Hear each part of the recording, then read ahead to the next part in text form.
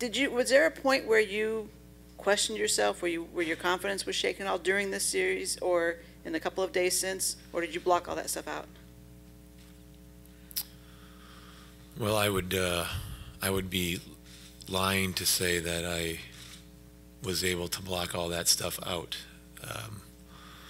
You know, I think the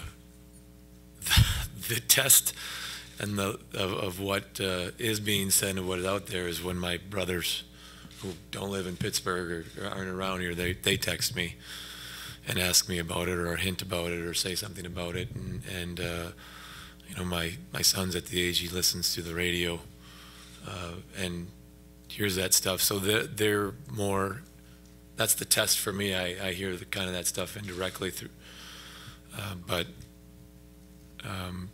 you know, again, that's outside noise. I really don't listen to it, but obviously I get some of it through those channels, and it does certainly have effect on your conversations with your family or with your son or what. You know, even my brothers, I text them, I'm okay. You know, I'm doing okay. Like, you don't have to. It almost intrigues me enough to want to listen just to see what is being said. But you know, that's outside stuff, and again, we internally review where we're at and what's going on with our team. And again, the disappointment of not winning is certainly fresh and ripe, and that's a part of that emotion as well.